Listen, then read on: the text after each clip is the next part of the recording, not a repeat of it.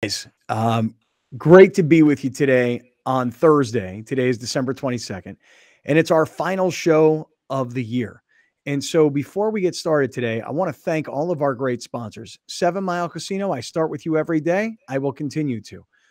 7 Mile Casino just committed to us for 2023. That's a big deal in our business, especially when it's not a sales guy working with a sales manager, working with the general. Dude, it's me and them.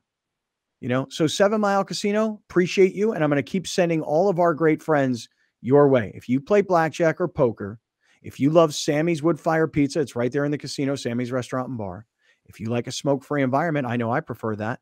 And if you like the great location of only being 7 minutes south, 7 Mile Casino is the place for you. If you have any problems with gambling, you call 1-800-GAMBLER. But thank you, 7 Mile, for a great 22 and looking forward to a really great 2023. Same goes for Torrey Holistics. Torrey Holistics in Sorrento Valley, California Holistics in Chula Vista. And I will stop by next week and visit with our friends at Mammoth Holistics when I'm up there during the holidays. And our promo code is HOLIDAYS, HOLIDAZE. Somebody sent me a message this morning on a Facebook instant message saying, dude, what's the promo code? Great friends. I'm like, no, it's HOLIDAYS. You save 20% when you use our promo code. Great partners for us this past year, 2022. We seem to sell an awful lot of weed, and I'm looking forward to a really, really good 2023 with Torrey Holistics. Okay, let me keep going here. Athletic Greens. I've told you guys a story here before. This is a kind of a different deal for us. I love this product. And if I didn't love the product, I would never be doing what I'm doing, because this is called direct response, meaning we get paid as we sell. And listen, you don't care about that. What do you care if we get paid or not? The reason I'm promoting this product hard is because I love this product, and it is a game-changing product. All your vitamins, all your nutrients are all kind of in this pack. I don't take any vitamins anymore. By the way, I'm not here to tell you, hey, live like I live, because I'm the pillar of health, but everybody needs something, especially as we're getting a little bit older and we're living stressful lives. You take this one packet of Athletic Greens, which, by the way, you get 5 packets of that. That's the travel packet. You get the 1-year supply of the vitamin D, one little drop. And every day I take this product. And when you don't take it, and by the way, like on a day like today, after the day I had yesterday, you have no idea how much I need this. Recovery, probiotics to kind of keep the system moving, and just clarity, dude. Really, really, that's for me the biggest thing. And it tastes good. I know it looks like shit because it's green, right? But it tastes good. Go to our website, athleticgreens.com/Kaplan. All the things are built in, meaning the 5 free packets for travel, the vitamin D supply for a year. It's all right there. If I didn't love this product, if I didn't swear by this product, if I wasn't giving this product as gifts for the holidays, I'd never freaking do this. Pay your ass. You need to pay to get on this show. But I'm going to prove to them, because it pisses me off, I'm going to prove to them we sell. So, Athletic Greens. Why do I take everything so personal? I'm such a fucking dick at times. You know what I'm saying, Alice? Take everything so personal. I got to prove to them we sell. Hey, keep it on. Ride One Up e-bikes. RideOneUp.co/great friends. Ride One Up e-bikes. Look, last show of the year. Alex, you happy with your Ride One Up e-bike? I would say so. Yeah. All your friends impressed when they came over and rode it this past weekend? Very much so. Okay. Are you suggesting that people more than my car, more than my house? Yeah. The reaction to the bike was impressive. Right. So the house, they're like, okay, good for you. You bought a condo. Right. Hey, new car. Great. You got a great deal because you're with the radio show. But this bike, they're all impressed, huh? Sir. Here's our landing page, rideoneup.co/great friends. Lots of savings on all the models, but you'll get an additional $50 savings right now when you use our promo code Great Friends. There's another one of these deals where it's like, we got to sell in order for them to want to stick around. So if you're going to buy an e-bike, this is the company to buy with, rideoneup.co/great friends. Hey, nobody seems to be too impressed with Alex's new car, Penske San Diego, PenskeSanDiego.com. This one's super easy, dude. Just go to their website because it will make things move a lot faster for you, because they've got every brand. Look, they've got all these different stores, 12 stores, 9 brands, Acura, Audi, BMW, Honda, Lexus, Mini, Mazda, Mercedes, and Toyota, but they've got all these used cars. Alex bought a certified pre-owned Acura from Acura of Escondido. It's a Penske dealership. So PenskeSanDiego.com. Last thing to mention to you, iThrive MD. Alex mentioned to us yesterday, down 23 pounds now. 23 pounds. 23 pounds. You can lose weight during the holiday season. One little tiny injection, you save $200 for the first month, $200 for the second month. And as we saw Dr. Fry last week, down 30 pounds. Alex is down 23 pounds. His photographer from his wedding down 60 pounds. Fully guaranteed, FDA approved. You can learn all about it. Go to kaplanandcrew.com and click on the iThrive logo and you're all set up. All right. It's our last show of the year. Let's have a damn good time. Let's do it.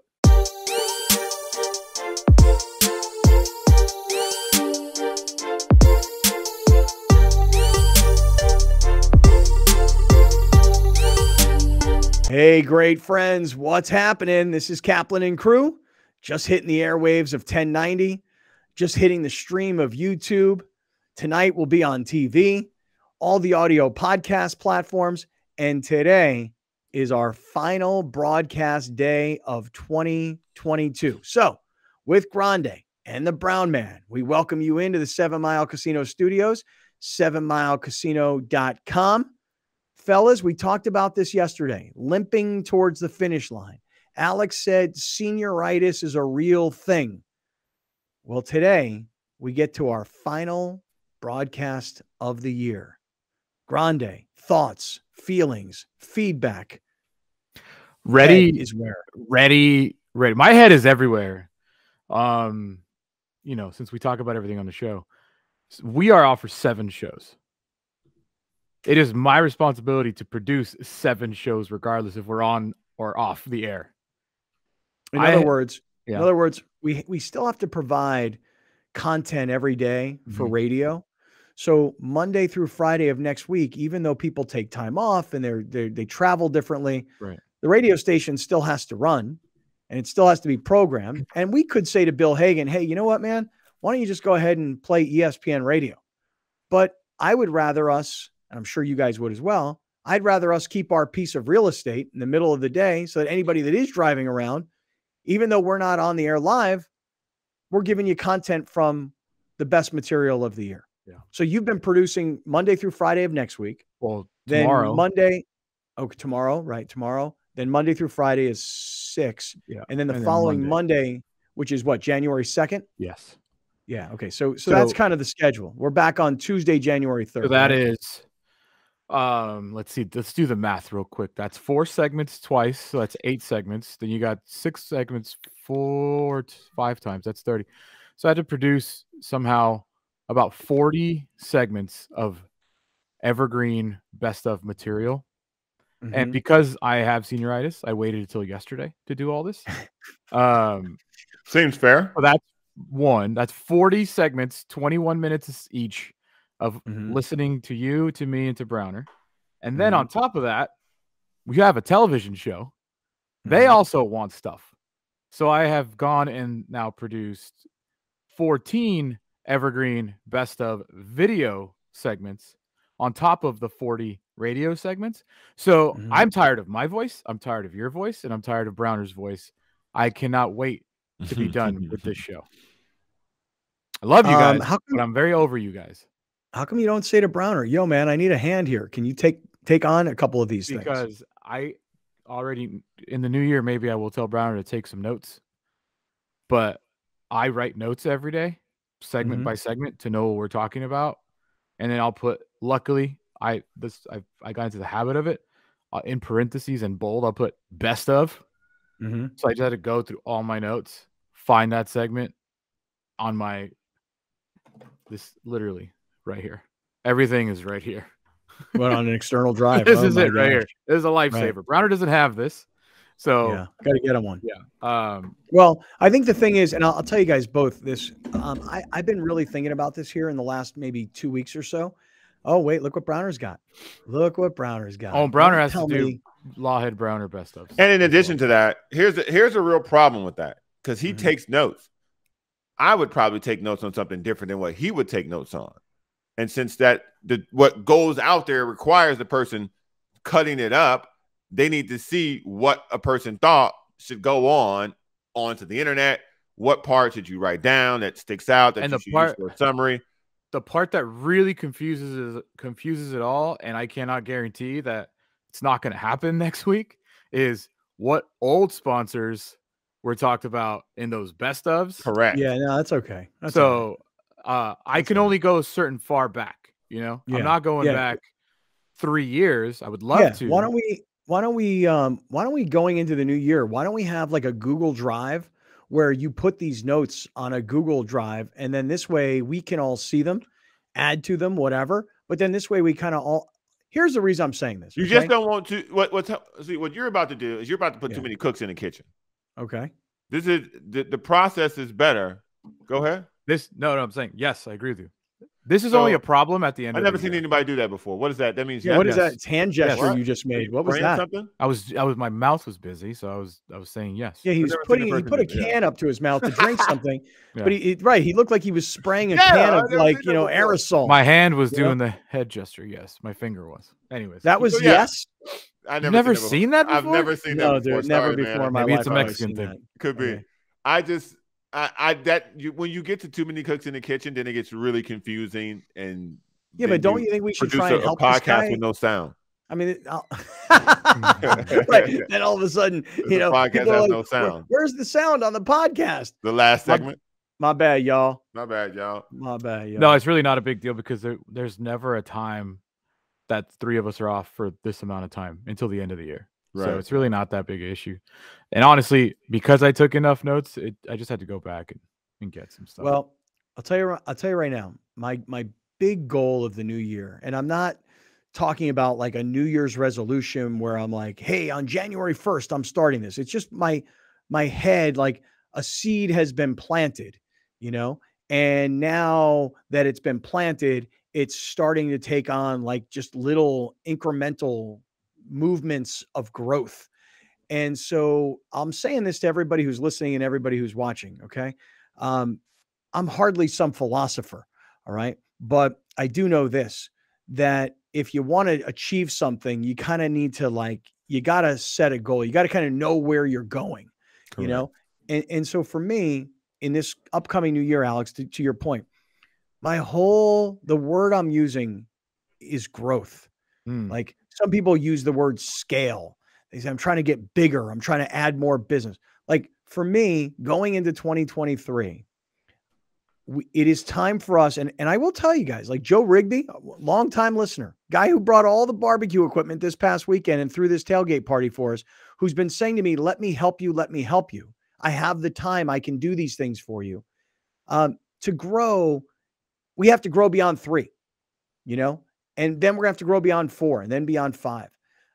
I need more bodies. I need more people. I need more brains and eyes. And so I'm going to be more willing to accept help like Joe has offered. But in addition, I'm like looking for a young, teachable, coachable person who is responsible and respectful, but I'm looking for a person now that I'm going to bring into the organization to say, this is your job. And even though the organization, because I know we need help. So I'm the organization needs help. Yeah. Growth. I'm thinking about growth, thinking about more sales. Cause listen, I'm concerned like any other business owner, I think out there would be concerned. How is the economy going to affect my business? Now, the economy is going to affect our business if we keep doing the same stuff, So now what we got to do is we got to get more creative. We got to get more forward thinking. We got to break out of what we're doing. We got to be willing to take more risk, et cetera, because the only way to grow, certainly when the economy is probably not, is to come up with interesting new stuff, It's kind of hard being Snoop D-O-double-G, but somehow, some way, keep coming up with funky ass stuff like every single day. You see what I'm saying? Does that make sense? Yes. I'm not a philosopher. Snoop is more of a philosopher. You feel me, Browner? I feel you. I respect that. Street philosophy is one of the ways that we keep these things going, man. Yeah. Man, I kick a little something for the G's and yeah. I mean, but every day, no. I got to keep coming up with funky ass stuff like every single day. Hey, on Sunday, I went to a white elephant Christmas party on Sunday. What is that? What is that about? I keep hearing people say that. What is a white elephant? I never seen one. Don't know what a white elephant. At least it's not called a black elephant. So that's fair. If it was a black elephant, Browner would know it. If it was a black elephant, Browner would not know it, but would be offended. Up in arms. I'd be up in arms. Correct. Right. But I'm white and I don't even know what a white elephant party is. What is it? So a white elephant party, I think it has many names. But people go with white elephant. Give me another name. Give me another name. Yeah, I don't have it off the top of my head, Browner, but I've heard it as other things. Is it called is it like a Secret Santa? Does that sound like something? Does it sound like a thing? Is there Yankee swap? No, I don't know about no Yankee swap. Dirty Santa? Wow. Dirty Santa? No. Yeah, going great. I'm glad you said "ta" after "san." Yeah, it's called a dirty Santa. What? A white elephant. Oh, here is what a white elephant Yankee swap is.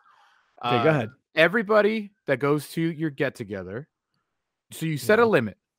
You're like $30. Your gift has to be around $30. No lower, no more. $30. So everybody that goes to your party now shows up with a wrapped anonymous present. Okay. Valued at around $30. Okay.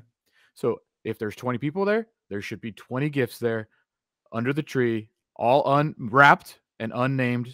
And so if there's 20 people there, you draw numbers 1 through 20. That number corresponds to the order that you will open a gift. Number 1 has their choice, obviously, of every single gift to get. You don't know what's in those gifts. You just see some are big, some are small, some whatever. You get one. Number 2 then goes. Number 2 has the option of A, opening a new gift of the 19 remaining, or B, stealing the gift that number 1 got. Okay, just so you know, I didn't know this was called the white elephant party. Okay. But I've been to one of these before. Okay. Okay. And I've seen how the stealing of the gift goes. Right. This is very funny. Right. Okay, keep going. So, and the way I try to play it is there is a maximum of 2 thefts per gift. That way, that gift, if someone brings like an iPod because they didn't know it was $30, I know you use iPod. That's an Office reference. That was really brutal. Yeah. An Office reference. Okay, very good. Don't get the game or the Office reference, but it's a very good reference, by the way. Anyways, if somebody brings in, let's see, somebody brings an iPad. Does that help? And everybody else is bringing bottles of wine. Everyone's going to want the iPad, right? But so in order for that gift to not keep getting stolen, you put a max of 2. So you just keep going until you're done. You know, I think at first, everyone I've been to, everyone's getting new gifts. Right? You're like, I want to see what's out there. I want to see what's out there. I want to see what's out there. When you get towards the middle, that's when the thieving starts. You know, that's when the whole game really gets turned on its head and people start stealing. And once one person steals, then people really start going at it. And then the way this game wraps up is number 20 goes, they either steal or get the last gift. And then number 1, who could only open a gift, gets the final say whether they want to keep what they have or something else. That is yeah, that's good. That's good. Been there. Didn't know it was called white elephant. Fun. Very fun. Right. So what was the point of all of that? Oh, we're talking about Snoop. I got right, Browner? Like when we got to the end of that story, I was like, so what were we talking about? That you now taught us what a white elephant party is. Yeah. All right. But what was the reason for us needing to know that? The reason of you guys needing to know that is that I opened a gift and it was the Snoop Dogg cookbook. Oh. Yeah. From crook to cook, Snoop Dogg cookbook. And I wanted it. I needed it. It was beautiful. It was like a great hardcover. You open it and it's like legitimately, I was like, is this like CBD infused weed or something, or THC infused weed? No, this is like a straight up. I think he talked about this, by the way. He talked about this, yeah. And so Mar ended up with a Snoop Dogg wine, and I wanted the Snoop Dogg cookbook, and we were gonna have a Snoop Dogg date night, and I got thieved at the very end. Oh, yeah, rough. Yeah, so you talk about the entrepreneurship of wanting to grow. Snoop is a great example. The philosopher. Snoop. Damn, the way you brought that all back. I said, look, we got to grow in 2023. We got to get more creative. And then it came to me like every single day, you know, like I got to keep coming up with funky ass stuff like every single day. Yeah. Come on, brother. Kick a little something for the G's. And break a little something as I breeze through. 2 in the morning and the party still jumping because my mom ain't home. I got the freaks in the living room getting it on, and they ain't leaving till 6 in the morning. Yeah. So what you gonna do? Yeah, I got a pocket full of blank, and my homeboy do too. Yeah. So turn out the lights and close the doors. But for what? We don't love them. Yeah. So we're going to smoke an ounce of this. G's up, hose down like you must. 1 second now, you bounce to this. Yeah. What up, Snoop? There you go. What up, Snoop? Shout out to Snoop. That was Rocky. That was Rocky, but we got through the verse. I'm going to tell you right now. Gin and Juice, greatest karaoke song ever in the history of karaoke. Easily. I'm going to tell you something right now. If I get a text message today from anybody or a direct message or any communication form about that shirt, about that interpretation of that song, and you tell me that sucks, telling you right now, I will not accept that today. I thought it was great. Hey man, you made it. You filled in a lot of blanks there. You filled in a lot of blanks there. All right, so we are in the 7 Mile Casino Studios. It is our final broadcast of the year here on Kaplan and Crew, on the airwaves of 1090, on the stream of YouTube, on all the different audio podcast platforms, on Channel 4 San Diego, and the Cox Yorview Network. So as Alex has explained, lots of content has to be packed now so that there are 3-hour radio shows every day next week. There are 1-hour TV shows every day next week. And if you really miss us, everybody, you can just go to the YouTube channel and you can catch up on where you've maybe left off. You will definitely see Scott showing you the heat is on in his house because he's wearing the most Christmas shirt I think I've seen in 10, 15 years. No heat on in the house. Blanket on the chair. Oh, okay. Blanket on the chair. I couldn't see that. Not gonna hypocrite this mofo.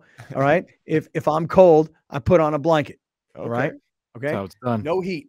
But now, if you want to talk about this shirt here for a second, Big Brown. What's the temperature outside right now? Hold on. This guy's got a. What do you think of this shirt? Today? It's getting warmer. It's heating up. Okay. What do you guys think of this shirt right here? Terrible. Really? You think it's terrible? Is that a polo? Yeah, it's a polo. It's like got a Okay, collar, it's getting better. It's getting better because it's a polo. Really, it's getting better. When did it become the trend to have ugly Christmas stuff? Because I love it. It's a thing now. It's like the more wild and out there your shirt is, the better. Yeah, you all saw my suit jacket on Saturday. Like that was a hit. Y'all know my Walmart special. Can you find you got to find some pictures. We got to actually go back and talk about that a little bit today. What the boat party from Saturday and the pregame tailgate. What'd you say, Alex? I thought you were talking about my jacket. And your I jacket. could just go put it on. No, seriously, because we gotta do that. And in fact, I need to record like a radio spot for Captain Fathom and Captain Troy and Next Level Sailing. We got to do that. We got to make sure we do that. We owe them big time. Right. So listen, let me tell you about what's coming up today. A lot of stories to get to here this afternoon in our final broadcast of the year. Earlier today, the Padres have officially parted ways with Wil Myers. Oh, no. Yeah. I want to talk about that. I will remember you. Yeah. So we'll talk a little Wil Myers. Also, speaking of the Padres, as we're in our last broadcast, so I want to make sure I mention the year that they had. But yesterday, JT the Brick comes on the radio with us from Vegas, where he's on the radio. And he's doing this whole story yesterday for us, which I found fascinating. I mean, the Franco Harris 50-year reunion, Raiders, Steelers, Christmas Eve, Immaculate Reception, and the week of all these festivities and the retirement of Franco Harris's jersey, my man drops dead 2 nights ago. And JT the Brick comes on the air yesterday, and he's talking about it from a Raider perspective because he's very involved, 20-plus years in the organization. He's involved with all the history of the organization, He starts going off on this like Fernando Tatis thing. Unsolicited. Right. Dude, it's not like we set him up for it. And not like we had that in a holster for somebody. Yeah, we didn't call him and go, hey, listen, can you come on the air with us and like really go off on this Tatis story that you have and let's blow it up and turn it into a big social media thing? Dude, I cannot believe. I mean, I was barely on Twitter last night because other nonsense that was going on. But bro, some of the stuff I've seen on Twitter, are you guys like that upset because some sports radio guy has an opinion about something or has are you really? People are. Yeah. Why? There's like I don't know how to describe it. There's like a sense of protection about Padres and like the fan base.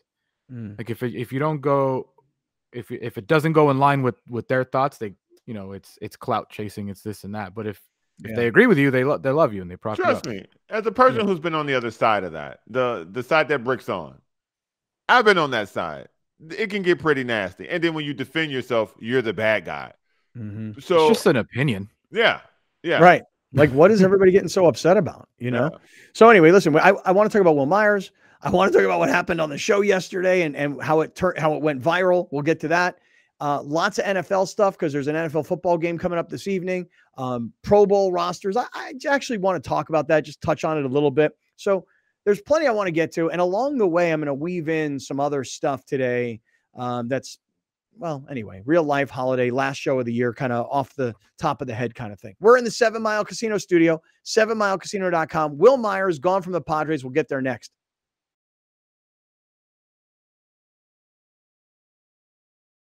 Great friends, happy holidays, happy Hanukkah if you're celebrating, Merry Christmas coming up this week, and whatever holiday it is that you celebrate, man. I hope you're having a great holiday season. We're about to start ours. Kaplan and Crew just getting back onto the airwaves of 1090 on the stream of YouTube, TV tonight on Channel 4, Cox Yourview Network, and all the audio podcast platforms. Guys, I'm feeling very holiday spirit today, and so because we're in our last day. We're in our last broadcast of 2022, and it's been a great year, but probably the best year for the San Diego Padres that any of us can really remember. You know, I mean, Browner got on the bandwagon a couple of years ago. Alex got to San Diego State in, you know, what year, Alex? 2007, 8, 9, something like that. 2006, right? And it's certainly the best year the Padres have ever had in my 20 plus years in San Diego. Interesting that the year is going to end and the Padres at the winter meetings, which were right here in San Diego, made big news when, you know, the Xander Bogaerts deal, being involved, you know, in the chase for Aaron Judge. I mean, all of these things happened in December, well after the season, and the Padres had this incredible run only to get knocked out in the National League Championship Series by the Phillies. So the Padres had this incredible run of not just baseball, like, you know, where it was exciting, but like just pure relevance, you know, like the end of the season. Are they going to make it? Where are they going to be? Who are they going to play? Oh no, the Mets. And then they'll have to go through the Dodgers, and they couldn't beat the Dodgers all year long. And they do finally. And then again, off season, big signings, hundreds of millions of dollars being spent, question marks about who will play where. And then we get to the very end, right before Christmas. And the one guy that has been a Padre the longest, who got a big contract that never really paid off, but he saw it through till the very end, and he went from the lows of where the Padres were to the highs of where he's leaving. Wil Myers. There ain't going to be no statue. They're not going to retire his number. But Wil Myers, he's got a small piece of Padre history until today. Now gone. Yeah. It is it's a sad day for this show. I don't know how much he will be missed on the field, but I know he will be missed off the field. Mm-hmm. I mean, the way he became a fan favorite, you know, just because he is who he is, you know, with the goofy hair, with just his food takes, and the way he really embraced the city during the playoff run, ending up at Social Tap buying people shots after they beat the Dodgers. He's just like a genuinely good dude who has terrible taste in Mexican food. But that's, other than that, he's like a genuinely good guy. And I think that his contract wasn't bad enough that people soured on him like they did with Hosmer. It was a bad contract because he never lived up to it. But it was, I think he was just such a nice guy that people kind of forgave him here. I think us included. you know, he really didn't do much here the last couple of years, and he was making $20 million a year. But it's funny because I'll genuinely miss the guy. Yeah, what we kind of liked about him though was this, when he came to the Padres thought this guy's going to be our star and he's going to be our leader, our captain, our personality. And the fact is, Wil Myers never became that, but he told the Padres very early on, I don't want that. And while we all kind of ridiculed him for not wanting that, because who doesn't want to be the leader? I mean, if I would love to be the leader, I'm not. Hey, he's the quarterback. I'm the kicker. I'm not really the leader. He's the leader. But wouldn't you want to be? Well, Wil Myers told everybody really from the get-go, I don't want to be. And so what happened is they paid him. He told them, I'm not your quarterback. They went and got Hosmer because they're like, well, now we got to make up for him. And Hosmer never became that guy either. But the thing about Myers was anything you asked him to do, he would do it. Hey, Will, play first base. Okay. Hey, Will, play third base. I don't know if I really can play it. Yeah, you'd be fine. Play it. Yeah. Okay. I'll play it. Play right field. Play left field. Pitch. Hey, can you pitch? Do you mind taking an inning here? I mean, pitch. Hit home runs. I'll tell you one thing I loved about Wil Myers, old school. Shows up at the plate, no batting gloves on, reaches down, picks up the clay, rubs his hands together. I'm ready. And swing out of his mind. Like his back foot would always come off the ground. Like it didn't look like a pretty traditional swing, just swinging out of his shoes. All-Star game in San Diego. He's in the home run derby. Not because he really belonged. Padres had to have somebody. He was the guy. That was his best year. Yeah. That was his best year. I'm looking at it right now. He had 259, 28 home runs, 94 RBIs. That's a damn good year. If we would have done that every year, we would have been happy. Dude, this guy, when he is done with his career, and while he won't be inducted into the Hall of Fame, he'll have lifetime money.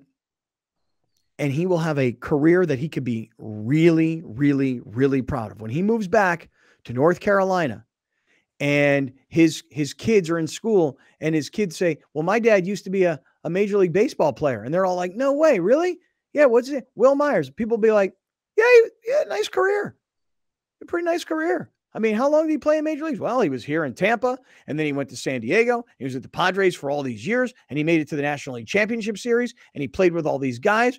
And then, he went on to the next part of his career, but this guy's going to be a 10, 12, 15-year major league player. Yeah. That's a lot to be proud of. He's already been in the league 10 years. He won Rookie of the Year. He's an all-star. He got an $80 million contract. That is a very good career. Look, man, it's a sad day. Is it? It's a sad day, man. Is it? It really is. Will was my guy. When everybody doubted you, Will, I kept your back. I will keep your back, Will, because I'm going to see you again. You'll return. You'll return to Petco in a Padre uniform some way, somehow. I feel it. There is a very good – well, it's not a goodbye. It's not a goodbye. 100% he will not play in any other team as long as he did for the Padres. He's not going to go somewhere and play 8 years. No. So there's a good chance. There's a good chance he signs a one-day and retires here someday. Oh, yeah. This is his home. This is his home, dude. You say that, but I doubt that. Why? Because I would think that Wil Myers is the kind of guy, kind of like Phillip Rivers. When his career is over, he'll pack his family up and he'll go back to North Carolina where they got great Mexican food. Mm-hmm. I don't see Wil Myers as a lifelong.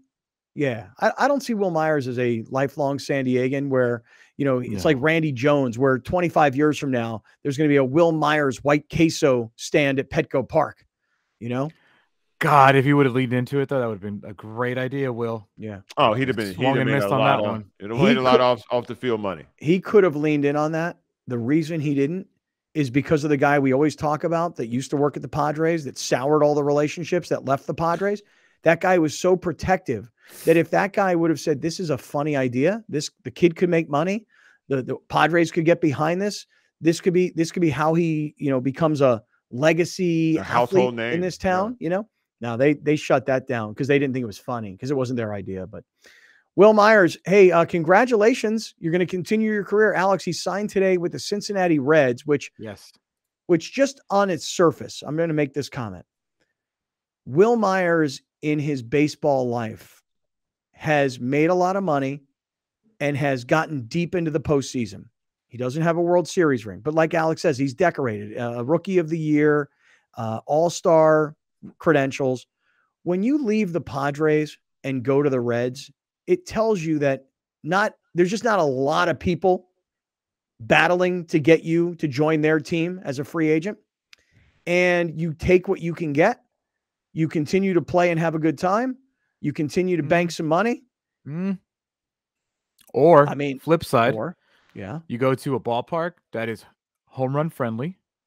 You resurrect your once bright career, and you turn into this year's Brandon Drury and get traded to a contender, and then turn that around into getting paid $17 million by the Angels. Okay, so what is his contract with Cincinnati? Give us the details as they've been reported. It is a 1-year, $7.5 million contract, and the deal will jump to $9.5 million based on playing time, or if he's traded, with a mutual option for the 2024 season. Okay, well, listen, but there's a reason why if he's traded is in there, because I think if he goes there and he hits 250 and has 20 home runs by the All-Star break, he's getting traded. Right. And to your point about Brandon Drury, you might find yourself being traded from a bad team to a good team like the Padres were last year. And then even really, not that Brandon Drury was great with the Padres, but he was able to parlay the season he had, and he had a supporter. I mean, he's now, Brandon Drury has left the Padres to go to the Angels. And the reporting on that story is that Phil Nevin, the former great Padre, by the way, Phil Nevin, Wil Myers, kind of the same guy in Padre history. That's all. But what I'm saying is Nevin loves the kid, Drury. Helped bring him up the Angels. Helped bring him up through the minor leagues. Drury grew up an Angels fan, as I understand it. And so 2 years, $17 million. If Wil Myers goes to Cincinnati and does what you predict, Alex, he could find himself maybe traded into a playoff race. If Wil Myers stays healthy for the Reds, he's gonna hit home runs there. I mean, that's just his style.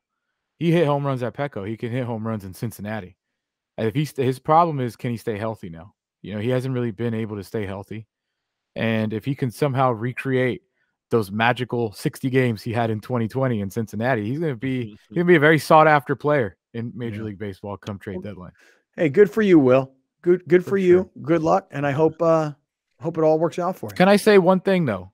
To go against JT the Brick and kind of bring it back to that yesterday. There's no way the Padres are trading Tatis right now. Because I agree with that. I knew that yesterday. Yeah, but you can't listen. We, the Padres, supporters, fans, critics, opinionists, whomever, everybody, Peter Seidler, AJ Preller, Bob Melvin, down to Manny Machado, even with the reporting this week that Manny Machado is going to opt out of his deal. Tell us something we don't know. Right. Everybody wants to see the Padres with Soto, Tatis, Machado, Bogarts, and Cronenworth. Everybody wants to see what that looks like. And by the way, it doesn't mean that JT's wrong per se. It just means could have been shopping him. They might have been shopping him. It's absolutely a possibility. People say, well, if it was such a possibility, how come it wasn't leaked? Fair question. Not everything. You think everything, but not everything does. Did anybody know that Bob Melvin was going to be the manager of the Padres? Did anybody know that? No. Right.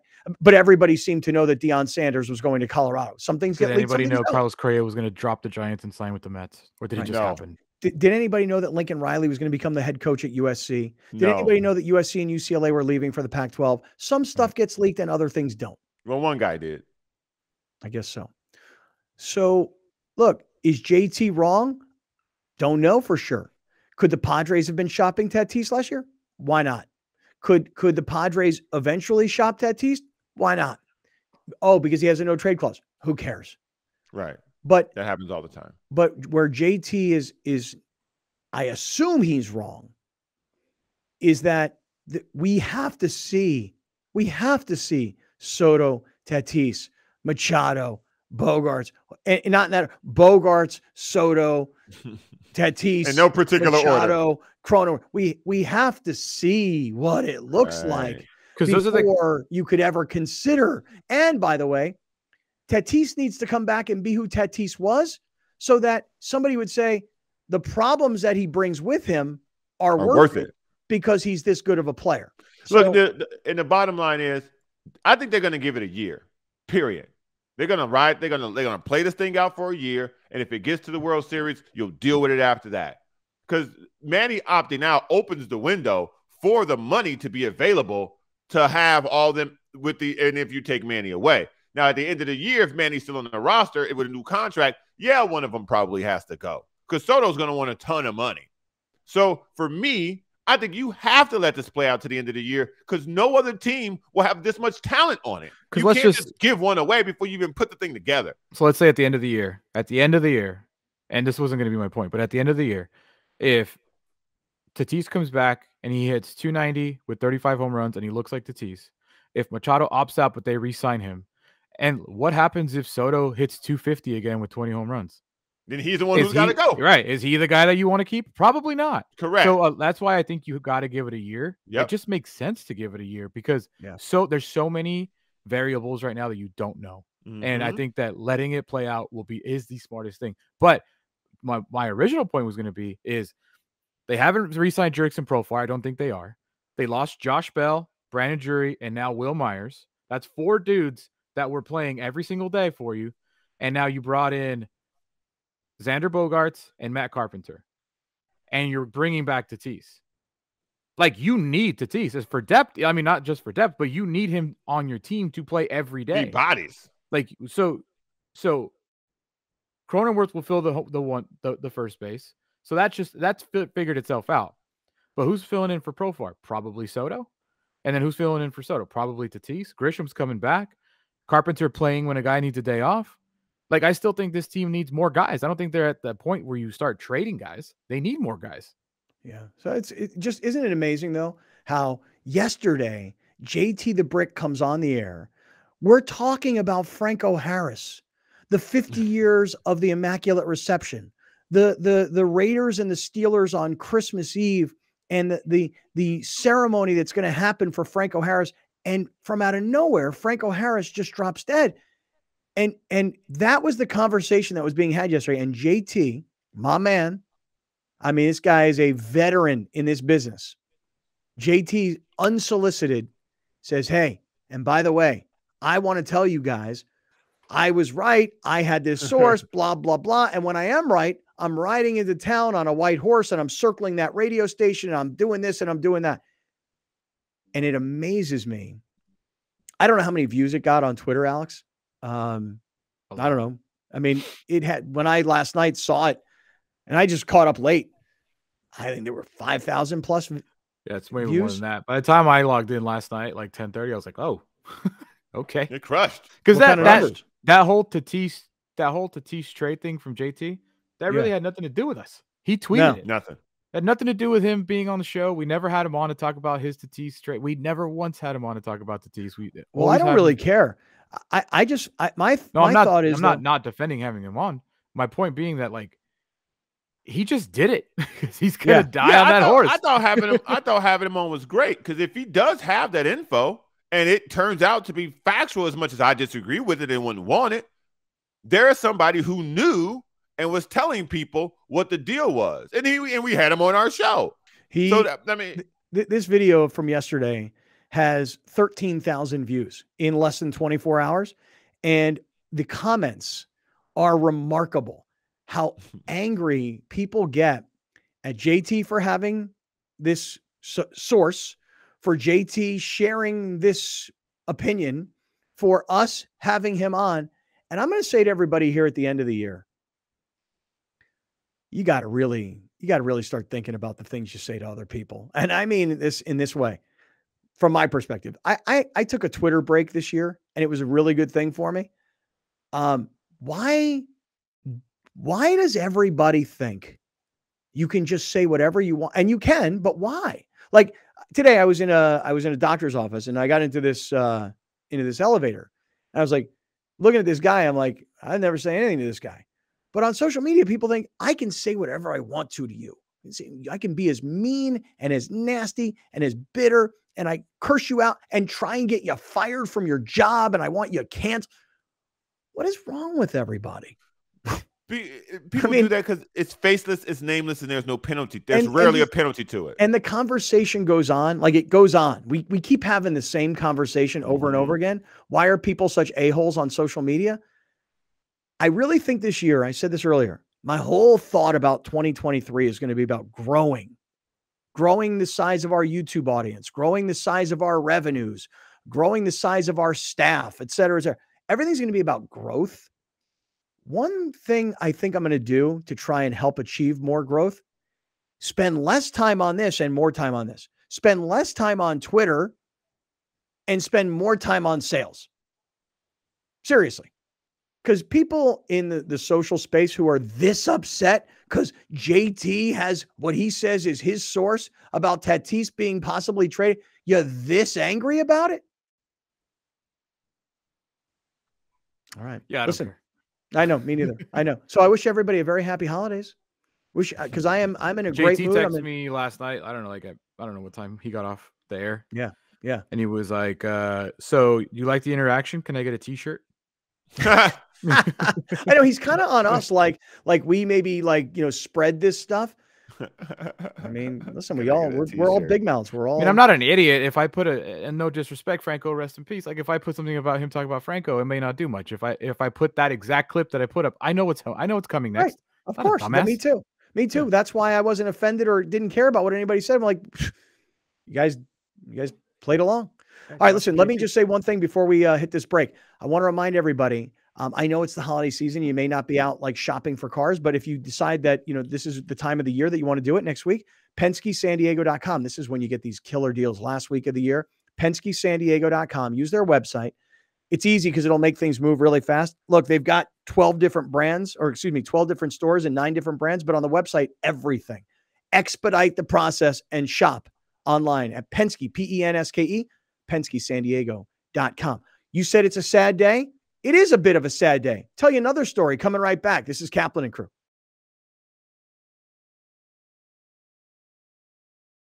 Hey, great friends. It is Thursday. Today is December 22nd. This is Kaplan and Crew, and we come to you from the 7 Mile Casino Studios, 7milecasino.com. It is our final broadcast and podcast and TV show of 2022. All of us are really excited about the year that we've just had. And I know for me, I'm really looking forward to the year ahead. I've got my mind focused on just growing the show and accepting help when people are offering it. And so whatever you're kind of thinking about right now, I'm not talking about New Year's resolutions. Ooh, I'm going to start losing weight January 1st. I'm not talking about that nonsense. I'm talking about a personal reset of I've come to the end of another calendar year, and here's where my mind's at, and here's where I want to go. And so this is what I'm doing. I'm planting seeds right now, and I'm watching those seeds just sort of to grow. That's what I'm doing right now. I'm going to manifest all the things I want to have happen in the upcoming year. Grande, Brown Man, you're in the 7 Mile Casino Studios. They've been such great partners for us in the previous year, and we've already signed a new deal with 7 Mile for the upcoming year. So we appreciate that. We encourage all of the great friends. If you're playing blackjack or poker or table games, if you want great food with Sammy's Restaurant and Bar, smoke-free environment, and a great location only 7 minutes south of downtown San Diego, 7 Mile Casino is the place for you. What are you guys thinking about today? I'm just curious, past year going into 23. I know I'm getting all, kind of philosophical today, but what's on your minds as we wrap up one and go into a new one? I'm not really retrospective at all. I'm not in that mood at all, to be honest with you guys. I'm not at the year end mentality of looking back and being thankful for everything that's happened so far this year or what happened this year. I'm not there yet. Maybe that's more for next week. Right now, I'm my house looks like a Macy's wrapping station. Nice. So kind of that's consuming me right now. And I'm personal life, I'm supposed to go to Oxnard, but the entire house I'm supposed to go to has COVID. So yeah, we're doing a little audible right now. We're trying to figure that out. Is that why we were taking off tomorrow? Because you were traveling to Oxnard? No, tomorrow I'm supposed to. It's got an appointment, man. I'm supposed to. No, I'll tell you. I'm supposed to have a very lovely, lovely lunch date with my grandmother, who's 84 years old. Hey-o, shout out tomorrow. to grandmas. Yes. Nice. Yeah. Nice. So I'm still figuring out if that's happening Mm-hmm. because of the situation that's happening in Oxnard. Everybody's fine. Everybody feels great, but the positive test won't go away. So I just received in the mail. I just received the other day because I got an email from somebody in, the U.S. government. Hey, we're giving out COVID tests this holiday season, under the assumption like, hey, you're going to go see grandma. You're going to go see your mom. You're like me. We're going to Mammoth with 6 kids, so they assume that you're going to be in close quarters, and who knows, here comes the next outbreak. Right. So I got an email and they said, you can receive home kits for free. I got them. So I clicked it. I did it. And they showed up yesterday. I got these free COVID tests from the government, I guess. How many are there? 4? There's, I think it's 4.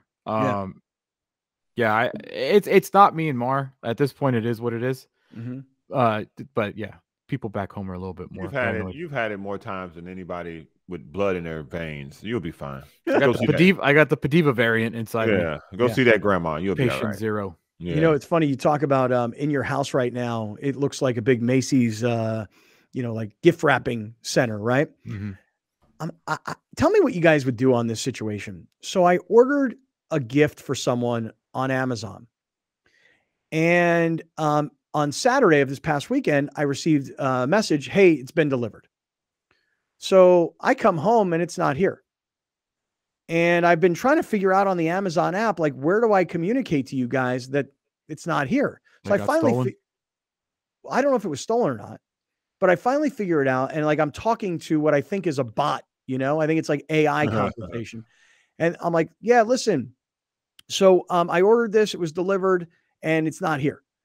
And they're like, okay, well, sometimes things don't get delivered, even though they say they are delivered. I'm like, oh, look, you guys, big company, right? Like millions and millions and millions of people, transactions all day long. Vans are flying all over the place. I mean, some can't all be 100%. There got to be some mishap along the way. But don't you usually get like a picture or something? Doesn't the Amazon delivery person? Not every time, but yeah, not every time. Mm-hmm. DoorDash, yes. Amazon, no. But this is a big box, and they would have had to have left it on my front porch. And I'm not saying that it could not have been stolen. I'm just saying it probably seems like a lower percentage that it was. So they told me, Amazon, they're like, well, wait till Thursday, today. And then if you still don't have it, then let us know. Then we have so much money, we'll just resend it. Well, what they said is what happens. What they said is, they said, if you don't get it, we'll do the refund, and then you can go buy it again. Mm-hmm. And I'm like, if you get stuff from Amazon, if it's too big, they'll tell you just keep it. Like, keep it. Bro, listen, Rachel bought furniture. Wait, if you get something that's not yours and it's too big, they tell you to keep it? Yeah. No. They don't want to come get it. No, true. But here's the thing. Let's say you order a piece of furniture, right? You order a big dresser. Or a grill. Yeah, shows up, right? And it's marked up here, and it's not, and it's just not what you wanted. I mean, you wanted a brand new, perfect new piece of furniture. It comes, the drawer doesn't open and close, whatever. Mm-hmm. You're like, hey, I got to return this, man. It's not working. And they're like, okay, well, guess what? Keep it, and we're going to send you a new one. Right. Like they literally do not want to deal with the return of a big item. Yep. And that's not a secret. Like, everybody knows that.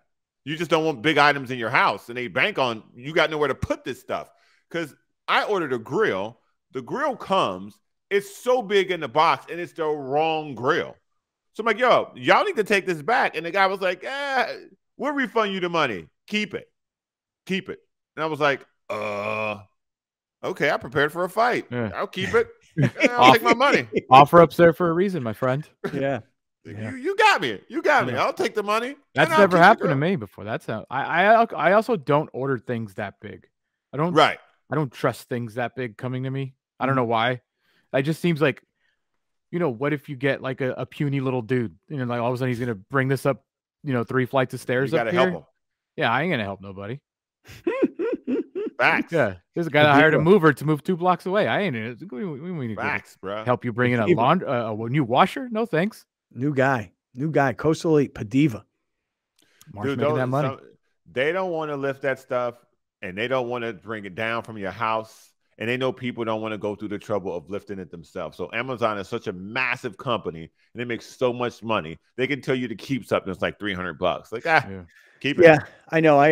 Here's your money back, by the way. I got to figure it out though. Like, I'm really pissed because I wanted this gift. And here's some money. Yeah, right. I wanted the gift for Christmas, and now I don't think I'm going to have it for Christmas. That sucks. Unless maybe it'll come today. Maybe it's at your door right now. Go to the store. It got stolen. Go to the store. Get another one.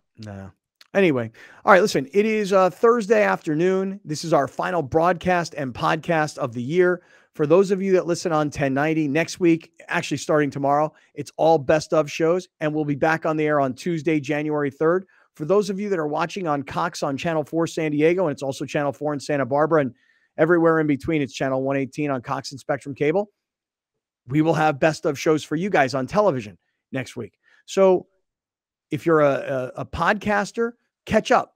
If you're a YouTuber, there's plenty there that you haven't seen, I'm sure. And for TV viewers and radio listeners, we'll have best of shows for you. So I said in the last segment, the Wil Myers thing, it's kind of a sad day. I think I'm exaggerating.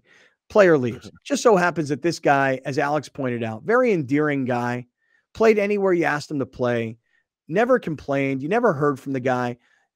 You know, he just told you from the beginning, I don't want to be your leader, you know? And so he didn't really perform up to the dollars of his contract.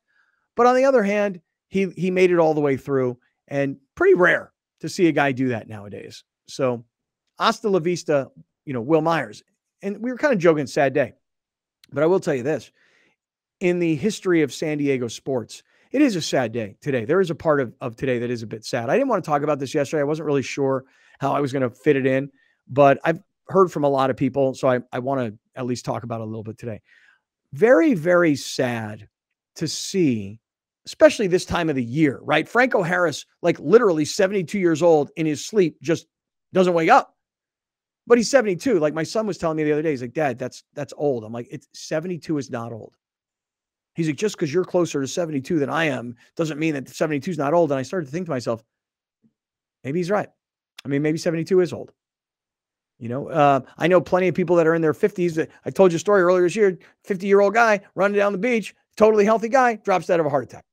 I know another guy in his 50s, early 50s, he jumped in the water in San Francisco to race a swimming race and freaking had a heart attack in the middle of the water, 50 years old, healthy guy. So I said, maybe he's right. Maybe 72 is old. But like my parents are in their mid-70s, so I don't want to admit that. You know, I've got some friends that are in their early 80s. I don't want to admit that 70 is old, but it is. And things like this could happen. But when you're 31 years old, that's just a terrible shame. Yeah. It happens all the time, of course, sadly, and to people younger than that. But Ronnie Hillman was a really, really great San Diego State running back. And just yesterday, or maybe it was announced this morning, died at 31 years old. From what I was reading, he had battled cancer. Ronnie Hillman, quick battle with cancer. Yeah. Is that what the deal is, Alex? A quick battle, meaning like he kind of got it and it got to him like. Yeah, it was a very rare form and very aggressive form. I'm trying to remember when he was diagnosed, but it was this year. Like it was quick. Yeah. So Ronnie Hillman, when I think about this young man, I think about look, Marshall Faulk's the greatest running back in San Diego State football history. Okay, that's fine. Okay. But from Marshall Faulk, it had been a long time, I feel like, until you got to the Ronnie Hillman types. And then the guys that followed. Adam Muema. I think the Aztecs had 9 1,000-yard rushers in a row. Now, I'm not saying it was 9 different running backs, but I think they had 9 seasons of a running back going for 1,000 in a row. Yeah. Did it start with Ronnie Hillman back in like the 2010, 11, 12 range? Take a look at it. Because Ronnie Hillman was a really, really nice player for San Diego State. And he had 2 really excellent years, which, by the way, led him to being, I want to say, like a 3rd-round draft choice of the Denver Broncos. And as I recall, was he part of a Super Bowl championship team, or was he on the receiving end? He was on the Broncos when they beat the Panthers. The Super Bowl 50. Oh, right. You say Super Bowl what? 50. Super Bowl 50? Yes. The Broncos beat right, Super Bowl 50 in San Francisco when Cam didn't jump on the ball. Right. And when Peyton Manning led, he wasn't great, Peyton Manning, but that was so Super Bowl 50. Ronnie Hillman is on that Super Bowl 50 Broncos team. Yeah. And the Aztec run started in 2009 with Walter Casey. Okay, Walter Casey, very good. Yes, I believe that was when. And then Ronnie Hillman, 2 years in a row. Adam Muema. Yep. Chase Price. Okay, don't remember him. DJ Pumphrey, Rashad Penny. Well, that's the Pumphrey Penny era, where these guys had over 2,000 yards. Mm-hmm. Yeah. Yeah. Ronnie Hillman, he was a good player. I really should go back and look at who were the players on those San Diego State teams. I assume that was probably the first iteration of Brady Hoke coaching those teams. Coached them one season. Yeah. Yeah. And I don't remember it was, is Kirk Morrison's got to be older than that, although there may have been some crossover. Oh gosh. Kevin O'Connell, maybe Kevin's older than that also. That was the year after I left. I graduated in 2009. I'm trying to find the 2010 roster. Yeah, I'm trying to think who the quarterback was, and that was the year that Ryan Lindley was there. He threw for 3,830 yards and 28 touchdowns that year. Ronnie Hillman ran for 1,500 yards and 17 touchdowns that year. And who was the coach? Does it say? I mean, that year was that Rocky Brady Long? 9-4. Okay, Brady was. And what did they do that year? Did they go to? They say which bowl game? They won the Poinsettia Bowl against Navy. Okay, I remember that. I was there. I was on the field that night. Yeah, same. I was there that night.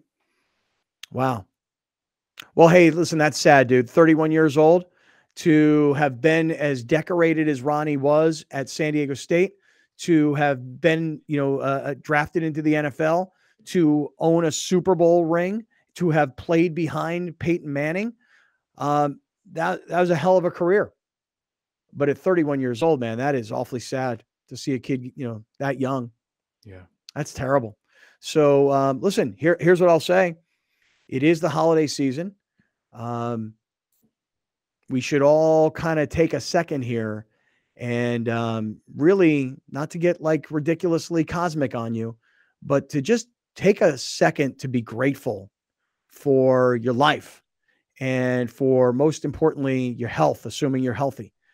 And know that, even if everything's not perfect, because it's not for anybody, you get to live to fight another day, and unfortunately for, a 31-year-old kid like Ronnie, that's not happening. Yeah. He was diagnosed in August, and it was from The Athletic, a rare but highly aggressive neoplasm form of cancer that primarily affects young African Americans with sickle cell trait. Oh no. Yeah. It's too bad. That's really sad. But again, use Ronnie Hillman's name, his, why you know him, because he was a good football player, but just use that to just say, hey, hold on a second. Let me just have a minute here to just say, man, I'm grateful for my health. I am grateful for my children and their health. I'm grateful that even though things aren't perfect in my life, like right now, my Peloton, for example, the seat won't go up and down because I've sweat so much on it that the bolt is so rusted that I can't turn the handle. And now my Peloton doesn't work anymore. And so, you know what? That doesn't mean jack squat to me. That was intended to add some levity. I was going to say, that was a reach there. Okay. But it was intended to add levity to a very serious conversation. I'm not that much of a shallow dick, okay? I got some levity for you. You're ready to turn left on this conversation. I am telling you. And you went with the rusted bolt on your Peloton. Yeah, but I will say this. From your butt. But I will say this. Peloton has been outstanding in terms of customer service. I've sent them a picture. I told them what the problem was. They're sending me out new parts. They said, if you can't fix it yourself, we'll send a technician. Here's a YouTube video. Browner, I'm going to use a YouTube video to try and fix something myself. Shout out, baby. Shout I had out. to do that. Best of luck. Follow the instructions. I had to do that because my knob got uncalibrated.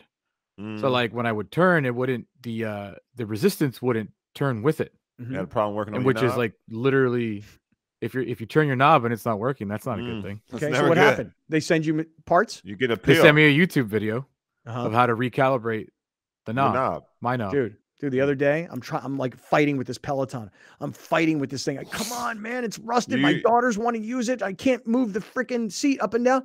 Dude, I go to push it. And I realize now, because I'm wearing a short sleeve shirt on the show today, I like cut my, like, not cut, but I like hurt my forearm. I like, and it like cut I was bleeding. Stupid. Cut. Yeah. You probably poked yourself. Listen, here's good news. Okay. Here's some levity. The tyranny is over. We are free, people. Okay? Tyranny is over. We are free of DirecTV. It is official. It has happened. The NFL Sunday Ticket will now be available on YouTube TV. Thank you, somebody. The gates have opened. You are free. A la carte. You don't need it anymore. It's so funny you're saying this, though, Browner, and great job of getting us kind of redirected.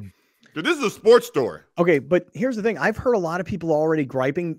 The DirecTV user who's accustomed to Sunday Ticket being on DirecTV now seems to be upset because that guy's got to go to YouTube TV. Whereas for someone like myself, who I love YouTube TV. It'll cost you less money. And I've got cable and I love YouTube TV, but loving it, now I'm hearing all the DirecTV people complaining. So if you tell me YouTube will allow me to a la carte purchase the NFL Sunday Ticket, then I'm on board with Browner's praise of the move. But if you're telling me I have to get YouTube TV and then this is an add-on, now we're having issues because YouTube TV don't have Valley Sports San Diego. So if you're telling me that it's an a la carte, which I believe it is, if you go to, all you need is a YouTube account, I believe. Yes. And you can buy a premium channel content as a separate a la carte item. Yes. Then I'm on board with you. But if you are telling me I need both, like I needed DirecTV previously to have, then I'm pissed off still. Now, the price will still be the same for DirecTV, for NFL Sunday Ticket. The price will be the same due to contractual obligations with the NFL, CBS, and blah, blah, blah, blah, blah. But will they still give me my student discount? That's a question that no one has asked yet. Are you still a student, buddy? Oh, yeah. For $100, yeah. I'll take it. Everybody in life is still a student. We are all every day. We are all Earth students. We just need an EDU password. I think somebody can help us with that. All right. Hold on one second, guys. We are in the 7 Mile Casino Studios, 7milecasino.com. I want to remind everybody who's listening that if losing weight is going to be on your mind at the beginning of the year, why wait? You can do it right now. Alex has lost 23 pounds with our partner at iThrive MD. You take this tiny little injection once a week and everybody's losing weight. Everybody's appetite is being suppressed. You're training your mind how you're supposed to eat or how much you're supposed to, when most of us all overeat. 858-240-1497. Alex has lost 23 pounds. Dr. Fry was on the air last week. She's lost 30 pounds. The photographer from Alex's wedding has lost 60 pounds on this product. It's fully FDA approved and it's guaranteed to work. You can lose weight right now, even during the holidays, with iThrive. Go to our website, kaplanandcrew.com. Click on the iThrive logo and learn all about iThrive Lean.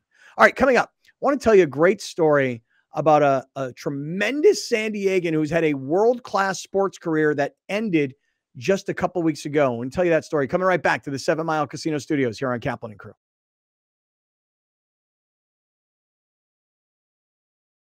All right, great friends. We're in the 7 Mile Casino Studios. This is Kaplan and Crew with Grande and the Brown Man. If you're just getting with us, we've been talking about a bunch of stuff so far today. Wil Myers leaving the Padres, going to the Cincinnati Reds has been one story we've been talking about. Our friend JT the Brick in Las Vegas comes on the show yesterday to talk about Franco Harris, the Raiders, the Steelers, the 50-year anniversary of the Immaculate Reception. And before he leaves, he decides to go off on how Fernando Tatis is eventually going to get traded by the Padres, which goes viral and turns into, just craziness on Twitter. We've been talking about that. Also been talking about, what you're supposed to do when an Amazon delivery says it's delivered, but it's not delivered, or how you're supposed to fix a Peloton when you have no skills of any kind. We've been all over the place today. But Grande and Brown Man, a story that you'll not hear other places around town is the story of Mike Riley And I don't mean Mike Riley, the former Charger coach. I mean Mike Riley, who has forever been the voice of Ironman. And here's a quick story for you guys. In 2009, I go to Hawaii with a buddy of mine who was doing the Ironman. And he finished the race. But the race goes until midnight. And so at like 11 p.m., I'm standing out there watching the runners come through.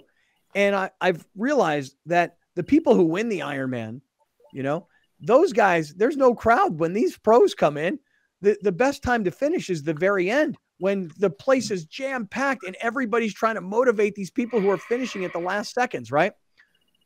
So Mike Riley's on the microphone. And I remember him saying, and I'm paraphrasing, but he goes, hey, guys, and there's thousands and thousands and thousands of people, and the clock is ticking down, 5 minutes, 4 minutes, 3 minutes, 2 minutes. And Mike is saying, hey, guys, there's one person still on the course, one person. And this was a guy who was a wrestler at like Iowa, and he was on the NBC's The Biggest Loser, and he was trying to make it in before the clock runs out. And it's now minute, 30 seconds, 20 seconds, and we're all waiting at the finish line. And the guy doesn't make it. Zeros, 0, 0, 0. And then about 20 seconds later, the crowd is going nuts. The crowd is cheering. Everybody's losing their minds, right? And Mike is on the mic. Here he comes, everybody. Let's hear it for him. And the crowd is losing their minds. And the guy crosses the finish line. And Mike says something to the effect of, congratulations, you did it. But you see, every other person before the clock struck 0, when that person came through the finish line, Mike Riley was there to say, you are an Ironman. You are an Ironman. You are an Ironman. But when this guy came through, fellas, he never said you are an Ironman. Because while the guy completed the race, he didn't do it in the right time. Oof.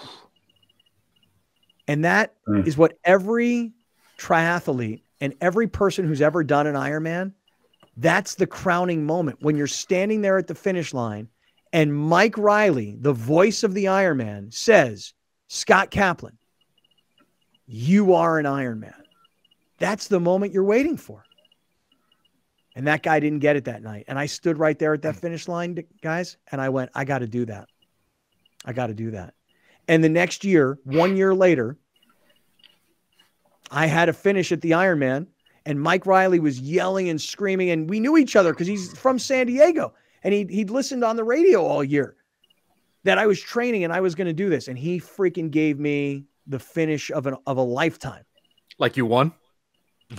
Yeah, dude. I mean, believe me, it was late. It was real late. It's not the kind of time where I tell people, I'm not bragging about how fast I did it. Trust me. It was late. And he announced me, Alex, like as if I'd won the race. And I reacted as if I'd won the race. Well, here it is. Southern California, you did it, Scotty Kaplan. You are an Ironman. Yes, you are. Yeah. Scott! Radio host of the largest and most popular sports show in Southern California, followed by Mike Olson from St. Albert, Alberta, Canada, and Al Tarkington from Del Anyway, Mar, all right, so there it is. So like to me, whoa, dude, I was ripped. whoa, baby, wait a minute. I never saw that video. You never seen that? Oh my God, Dude's bro, you cut, fam. You cut, Mr. Universe. What, my boy? I didn't know you had it. Look at you flexing at the end like, fam, that's you? That's you, fam? Ooh, dog. I know. How can I ever get back into that kind of shape, man? Hey, Mike Riley was, yeah. If I would have seen that video, I wouldn't have been challenging you to all the stuff I'll be challenging you to. I be seeing you every day. That's why I'm always challenging you. If I'd have seen that video, I'd have been like, nah, you got it, brother. Yeah. You could beat me in swimming. You good. So that's everybody's dream. Like if you're going to do an Ironman, you want Mike Riley at the end to say, you are an Ironman. And I was lucky enough that I knew Mike and he knew me and he knew the show and he knew what I was doing all year. And you heard him say, for Southern California's top radio show, blah, blah, blah. But my man, Mike Riley, has retired. He's called his last race. You'll never have that guy yell that phrase ever again.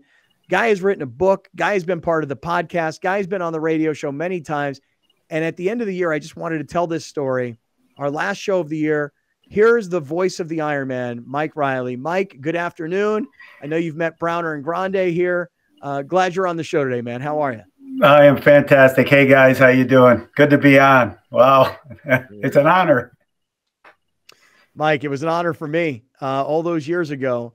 And I tell people all the time, you know, the one thing about doing an Ironman, and anybody can do it. I mean, I know most people look at it and they say they can't, but they can.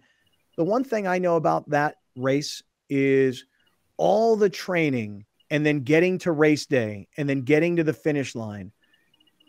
Not finishing was never an option. I was always going to get there. No matter what, I was getting there. But because you have that in you, I literally use the lessons learned from the training and from the race day itself every day of my life. Every day I use the lessons learned. What has you retiring from doing something that is so great, that gets you to travel the world, that gets people to want you to scream their names? Why retire? That's a great question, Scotty. There was a lot of reasons. You know, I went through a cycle of doing a lot of traveling, obviously, when my kids were young, and they're older now and they have kids. And I didn't want that cycle to continue with my grandkids. I didn't want to miss birthday parties and anniversaries. And you know, I'm on the microphone from 5 a.m. till midnight at events all over the world. And it's starting to take longer for my voice to recover.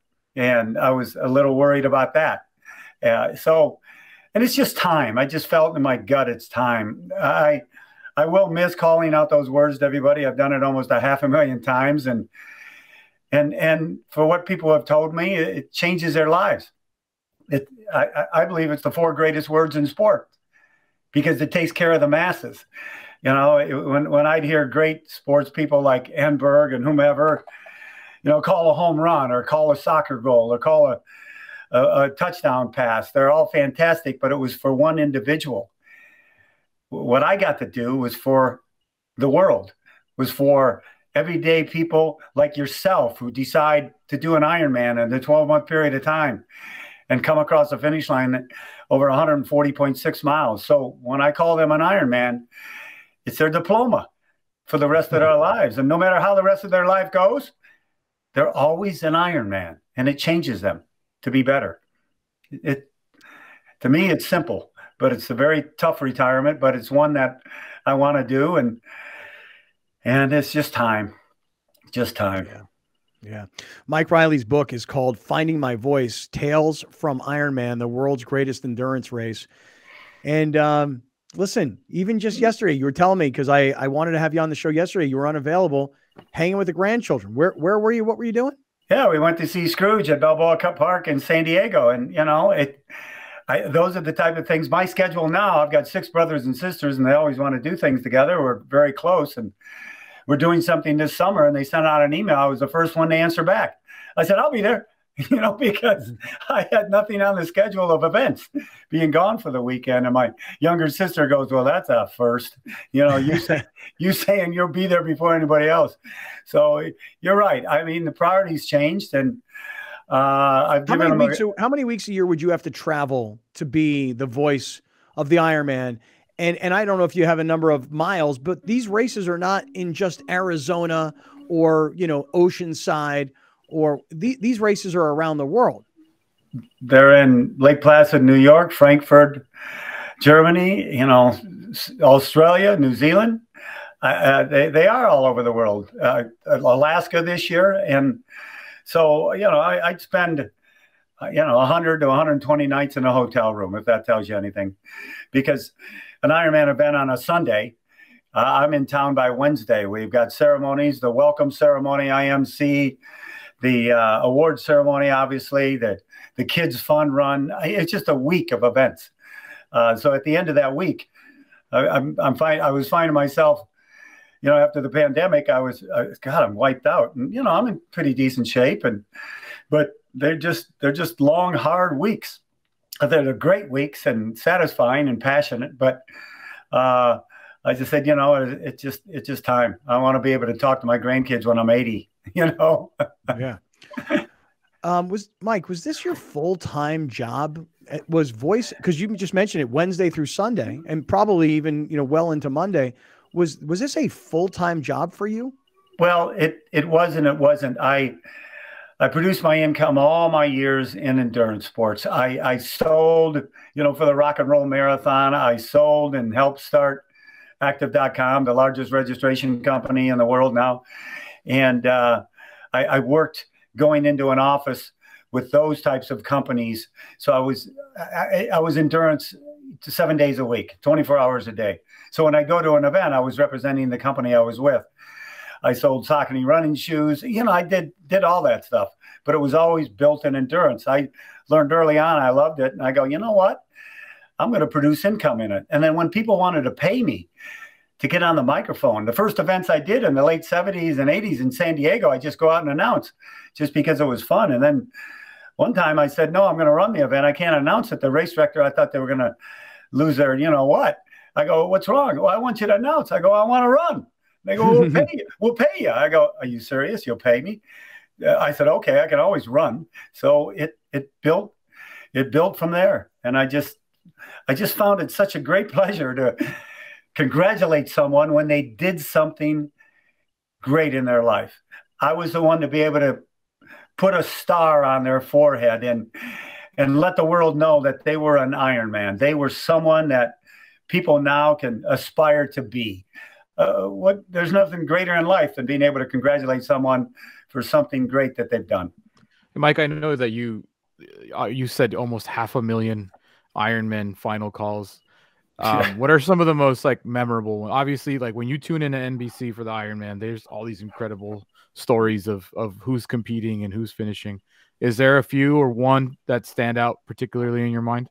There are, brother. And you know, in my mind, everybody's got a backstory, and they've gone through some tough times to even get to a start line. But the ones that I'm close to are the ones.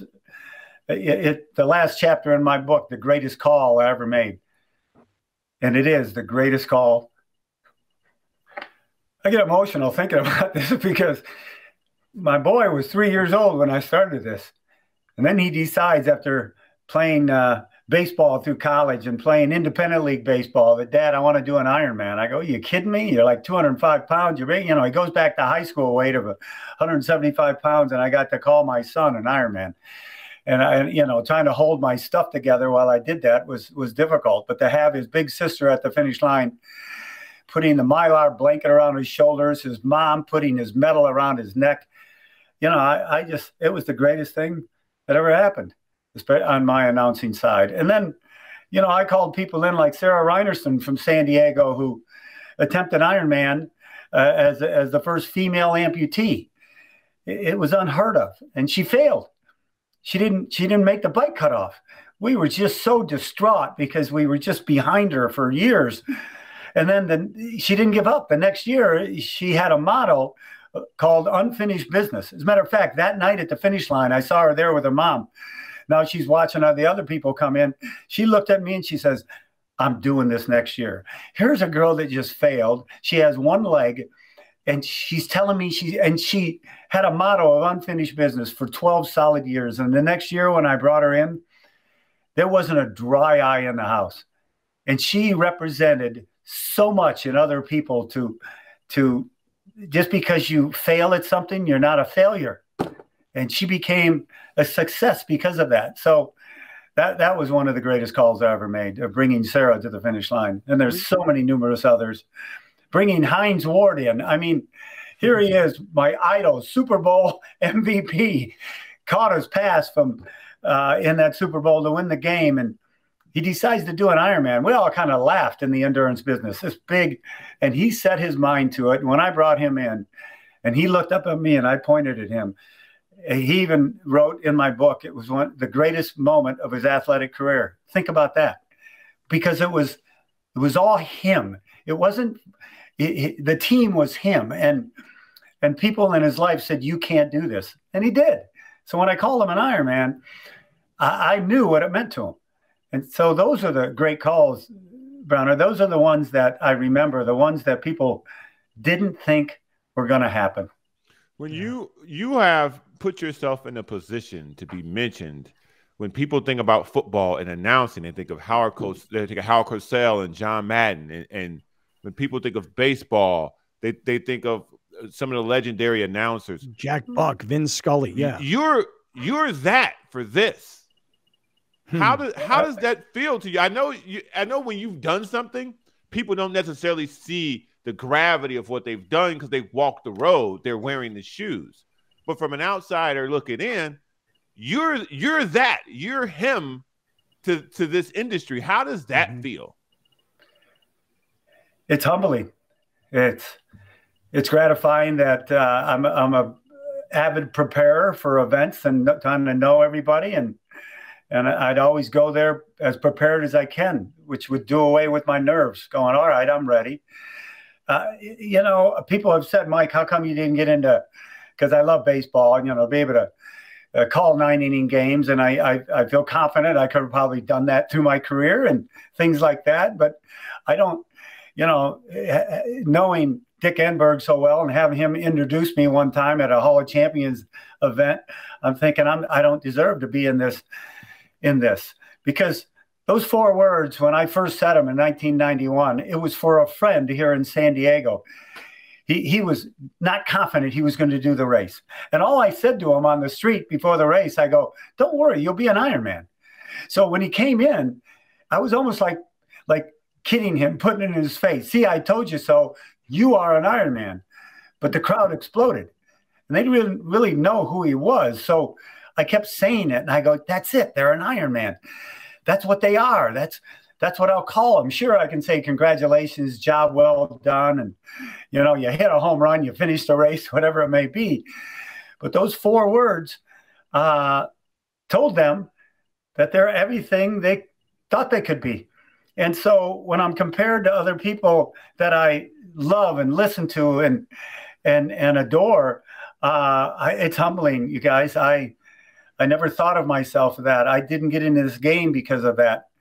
Because this game was my passion. And, I've done triathlon, and I've run events, and I've sat at 9-inning games, and I've been at a Chargers season ticket holder back in the day forever. So I was there. But when it came to what I did, those 4 words weren't Mike Riley's. They were theirs. They were each and every finisher that jumped over a lot of friggin' hurdles to get there. And I realized that. And so I gave them those 4 words. And people tell me, they'll come up to me 10, 20 years later, that was the greatest moment of my life, because you changed my life with those 4 words. So, dude, dude, I mean, I am like, I have goosebumps. Flashbacks. I mean, just total goosebumps thinking about this right now, Mike. Hey, Mike, listen, gosh, I could sit here and talk to you all day long, but I want to just suggest to everybody, the book is still out there. Mike Riley, Finding My Voice, Tales from the Ironman, the world's greatest endurance race. You're like crushing me right now, because I could keep going for hours and hours and hours. And I'm so emotional thinking about all the stuff you're talking about. Mike, congratulations on an amazing career. Last thing before you go, we got about 30 seconds. Alex is putting your book up on the screen. Do they know who's replacing you? No, there's just I've mentored a lot of people, but there's not a single person. I made a huge commitment of a lot of time and a lot of effort, and it's tough for one person to do those 13, 14 events a year like that, full Ironman. So I don't know, Scotty. That's why my continuation of me talking to everybody is on my podcast, Find Your Finish Line. It's as simple as that. So I get goosebumps too talking about this, and I know how you feel and what you went through to get to that finish line. And that's why, to be able to, be the greatest announcer in all of baseball or football, I can't aspire to that. And I never did, because I knew what I did help heal so many people and make them the champions that they are, so they can go out and make this world a better place to live in. It sounds grandiose, but it's pretty darn simple. Dude, it's true. I'm telling you, I use the lessons learned every single day. Mike Riley, appreciate you, love you, and wish you and your family a very, very happy and healthy holiday season. Mike Riley, everybody, retiring as the voice of the Ironman, and I really, really wanted to get this interview on the air before we got off the air. Today being our final show. Lots more to get to. We're in the 7 Mile Casino. Mike, stand by for 1 sec. We're in the 7 Mile Casino studios, everybody, and we got a lot more to get to.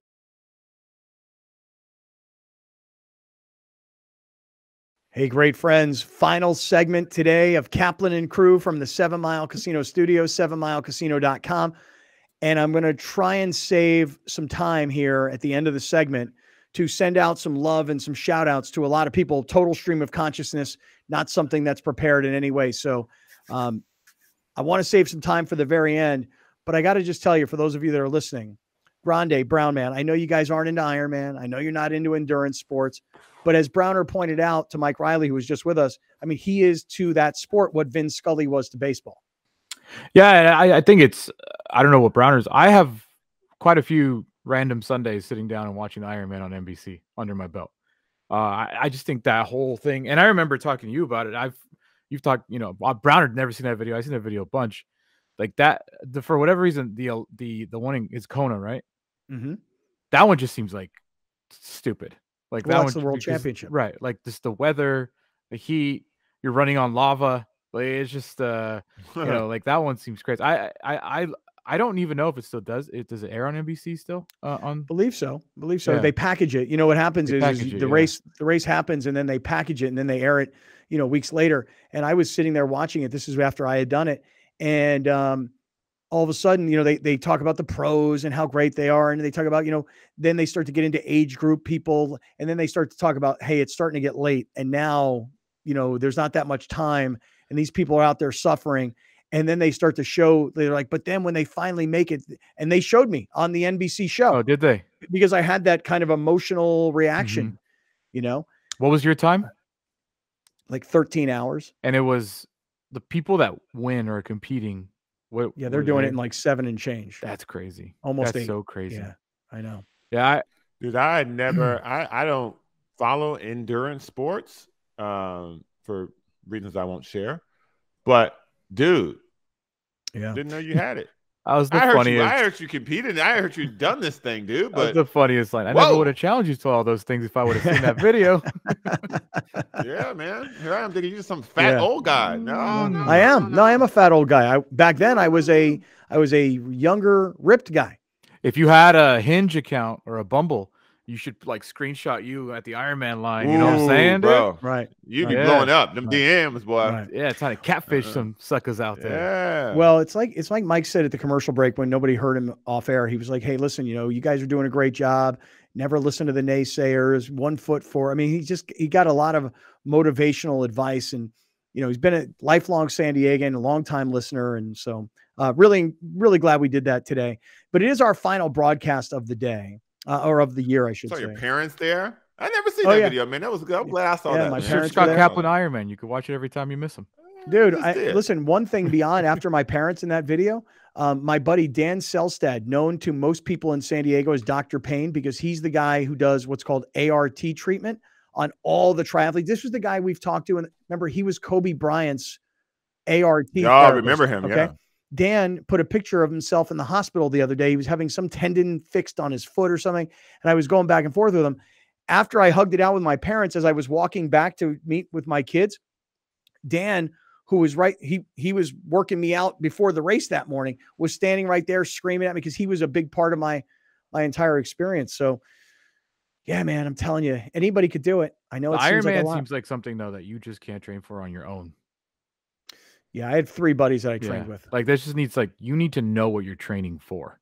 Yeah, like you need like a regimen. You need like dude, we had a coach, and you need people pushing you. You need people around you. You need the little LeBron James situation. Dude, you know, they used to like I would know on Sundays. Hey, Saturday's my long bike ride. Sunday's my long run. Saturday's bike ride could be 85 miles, 90 miles, and then Sunday's run could be 16 miles, 20 miles. But like you had to dedicate the time to do that. You know. Yeah. So. All right, let me spend a couple of minutes, and I'm gonna get back into this NFL stuff. As a matter of fact, speaking of the NFL stuff, I will say this real quick.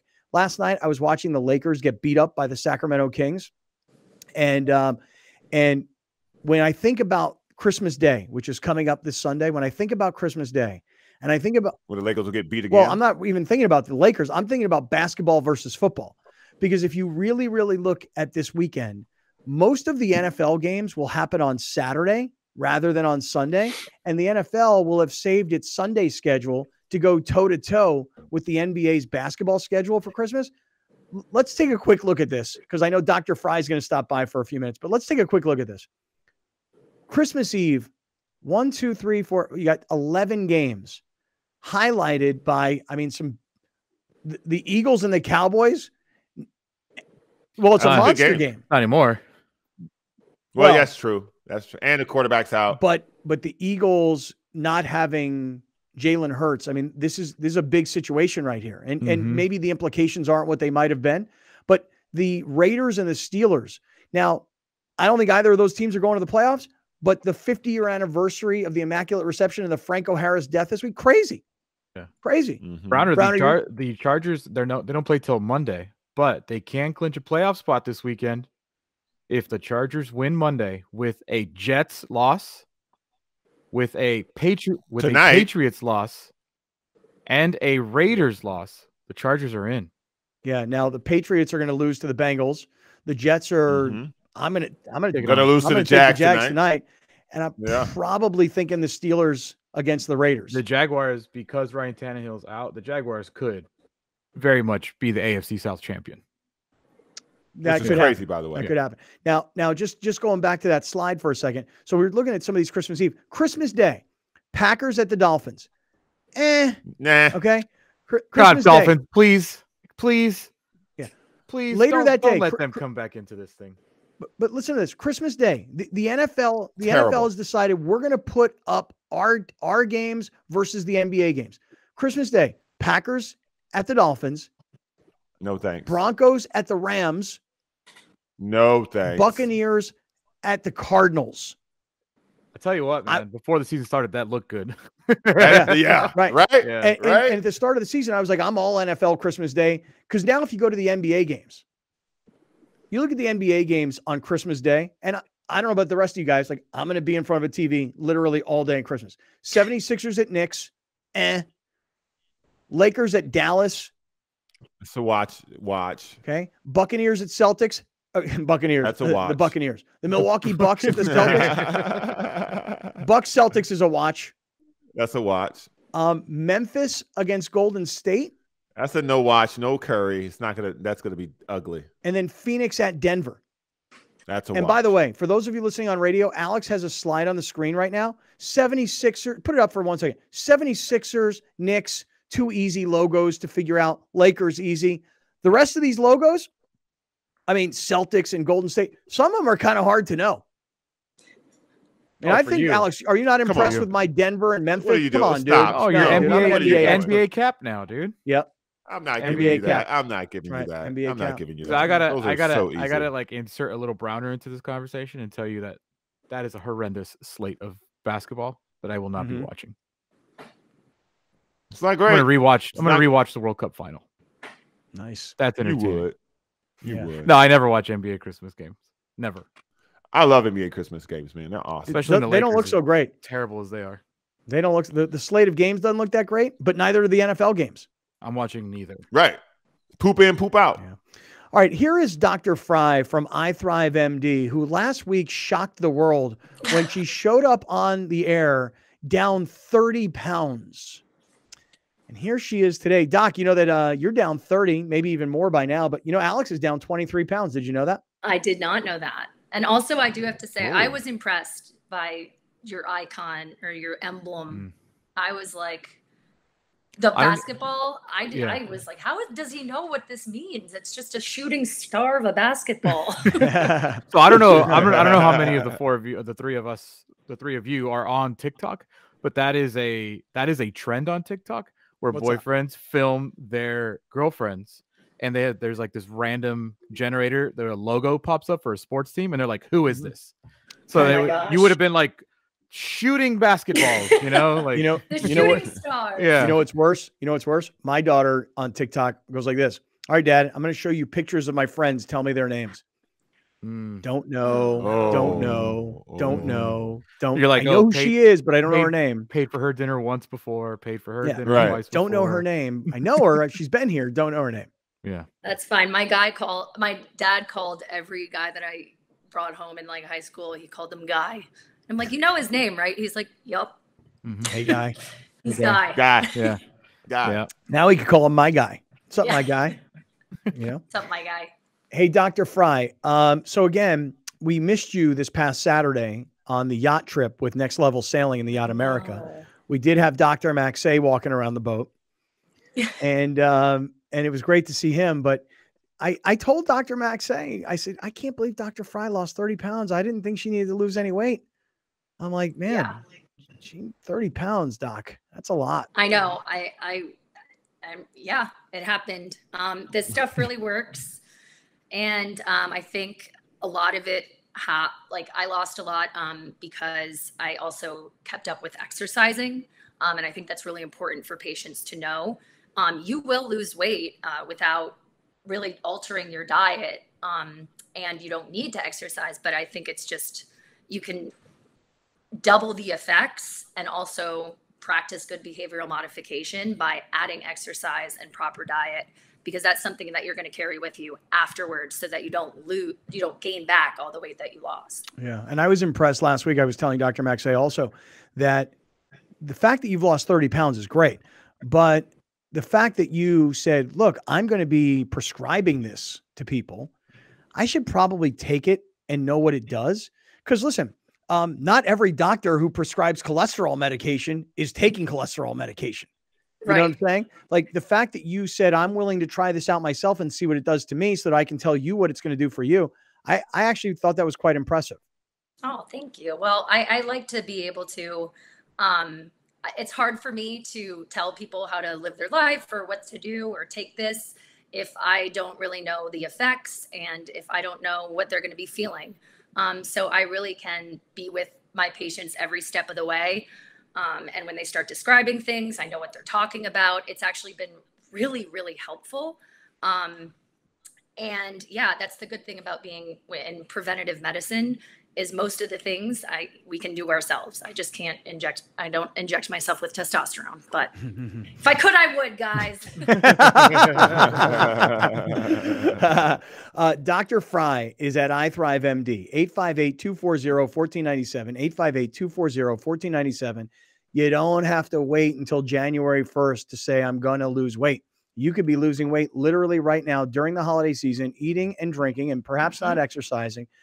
But it's FDA approved. It's fully guaranteed. And for great friends like you, $200 in savings over the first 2 months. So it's $200 off the first month, $200 off the second month.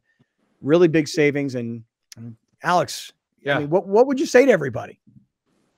What else do you need to say? I mean, you look at her, you tell, I'm not lying about how much I've lost, 23 as of this morning. You feel the same. You don't feel the same. You feel better. You feel better in your clothes. If you're a bigger dude like me now, you're fitting into things that you maybe never been able to fit in before. Dude, and she's right. Yeah, your diet changes, but because you need it to change. I don't know if that makes like you're eating better because like whatever it's doing to you, it's making you eat better. So ASAP, doctor. I keep saying I'm coming ASAP. You should. I'm I coming. even like experimented. I did well, I got my own blood work and all my cardiometabolic markers were down. My cholesterol was down. My TSH was down. That's thyroid.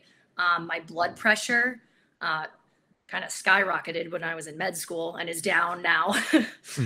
So really, it's not, aside from just weight loss, it's really good for cardiometabolic markers, reduction of any cardio risk. And it's just good overall for health. Wow. So if just the weight loss isn't enough to sell you, I really am impressed with all of the markers that it's changed. Also, one thing that's like the biggest thing for me is what tastes good now. Yeah. Like that, like legit, dude. Like my biggest weakness for any sort of diet was Doritos. Always has been. I thought always will be. I was like, I will be if I need to be on a diet with Doritos, you know. And now, I don't know. Like it's just not the same. It's really not the same. They don't taste as good. There's been a bag of Cool Ranch Doritos in my pantry for about 3 weeks now. That was like me and salt and vinegar chips. I never thought I'd see that day. Yeah. Which ones you like? I like those kettle chips, the salt and vinegar kettle ones, because they're really. Those are I'm good. a Lay's salt and vinegar girl. I mean, I'll have any type of salt and vinegar chip, but I gotta go the OG. Got it. Well, Doctor, it's been a great year for us and iThrive together, and I really appreciate you and all your colleagues there. And I look forward to another year of great partnership. And I think that the iThrive Lean product, of all the things that we've done, from testosterone to NAD plus to IVs, I mean, of all the things that we've done together, this weight loss product, this is it. This is the big one for us. Yeah, it's pretty huge. It's a game changer for sure. Big time. Dr. Fry, happy holidays and Happy New Year in advance. And we'll talk to you next year. You too, guys. Good to see you. All right. You too. Dr. Fry stopping by from iThrive MD. All right. Hey, guys, look, you know what? I'm going to, I just would like to spend the last 5 minutes here of today's show and the last broadcast of the year. I just want to tell you guys both, seriously, like, when you're in what we do and you do it the way we do it, you guys know, but maybe you don't know exactly from where I'm sitting. Like, there's so many highs and lows, you know, as the year goes on. Like any business, some months are better than others. Some months you've made money, some months you've lost money, you know, but the thing about what we do now is that it's only the three of us. It literally is only the three of us. We don't have a sales team. We don't have a promotions team. We don't have an office space. We don't have a studio. It's the three of us at our homes putting on the radio show, the podcast, the TV show, all the audio, the website, the emails that people receive, all the social media content that we push. I mean, everything that you're on the receiving end of is done by three people, you know? And this year I'm committed to growth, and growing means adding bodies, eyeballs, brains, hands, time. So I'm so committed to you guys that we will grow this next year, you know? And I say committed to you guys, and I mean everybody who's listening, everybody who's watching, everybody who's asked if they could help some way, committed to growth in 2023. But to you two guys, I want to say your bank accounts will show you this. Bonus coming, and well deserved. I've never given a Christmas bonus. I've never been in a position. How do you feel? How do you feel getting out of Christmas bonus? I feel good, but I'll tell you where I'm going to feel better. A year from now, my goal is for you two guys to be making, you know, 20, 30, 40% more than you're currently making. And we're going into a year of uncertainty and recession and you know, all the economic indicators that you hear that say we're about to start, you know, experiencing harder times. My goal is to get more creative, more aggressive, put more time into it. I'm taking from you Twitter and I'm putting into you sales of the show. You know what I'm saying? Like, I really want to commit to growing, because I think shows it's better than it's ever been. How you feel, boss man? How you feeling? You want to rate 2022? You want to give it a grade, a letter grade? I give 2022 a very, very solid B. Very solid B. I'm talking like an 85%. Just a really good. Wow. The reason, stunning. Listen, that would have been an A at my house. I could give it a 91 and give it an A minus, but why? I mean, there's so much more room for improvement. How about you guys? What do you rate? What do you grade, letter grade 2022 on the show? I mean, for me, I thought it was a huge success. I wouldn't necessarily view that in the letter grade, because I would just give it an A because of my arrogance. But A is for arrogance. Outside of A for arrogance. I just thought that everything's going great, man. Everybody gets along. I think sometimes what people don't see is what happens behind this. Like, we all like each other. Like, this isn't a chore. This isn't a lift. And I think this is the best part of our day. I have to speak for myself. This is the best part of my day, man. So when we get to do this is fantastic, man. And so I think that in itself is enough. I'll be real quick about this one. Special shout out to both of you guys. It is a pleasure to talk to you for 3 hours a day, each of you. Honestly, I know we don't really have bosses here, but it does feel that way, even though someone writes the check here. But real quick, I cannot let it go without saying a special shout out to Toby McDonald, who me and him talk every single day, posting clips on YouTube every single day. He is a big part of why the YouTube has been growing. Shout out to him. And always a special shout out to my consigliere, Joe Rigby, who is the best listener I know. Yeah. Shout out to all of our sponsors. I mean, obviously I could list them all: 7 Mile Casino and Torrey Holistics and iThrive and Penske San Diego and Mountain Trust. And, you know, I mean, all the sponsors. Ride One Up. I'll just say this. If you support the show, you got to support the sponsors. If you're going to buy an e-bike, you buy it from Ride One Up. If you're going to buy a car, you buy it from Penske. You know, if you're going to buy a house, you use Gary Cooper. If you want weight loss, you go to iThrive, and the list goes on and on. Thanks to all of our sponsors. Thanks to Bill Hagan, his wife, Christina Hagan, and everybody who put 1090 back on the air. Thanks to everybody from Cox Your-View who puts this show on television. And most of all, I really thank, you know, again, I'm only doing this, not like we're winning an Academy Award, but we're going off the air for about the next, 5, 6, 7 days. I thank all the listeners. I mean, everybody who was at the boat trip last weekend, there's thousands and thousands and thousands of others who weren't. So thanks to everybody. Shout out to all the Chatlins. Right. Chatlins. 11 days off, boys. Big break. Big old break coming up. So come back ready to go on January 3rd. This will be new behind me. This will be new behind me next time y'all see me. All right, cool. We'll see everybody on January 3rd. Much love. Happy holidays. Peace out, 1090 listeners. And for everybody else, we'll have an even longer finish on the podcast side. We love you, and we'll see you in 23. All right. Well, that's going to do it. That's it. We're done. We're actually really, really done. We're going to really take a vacation. Browner, how do you feel about taking a vacation? We know how Alex feels.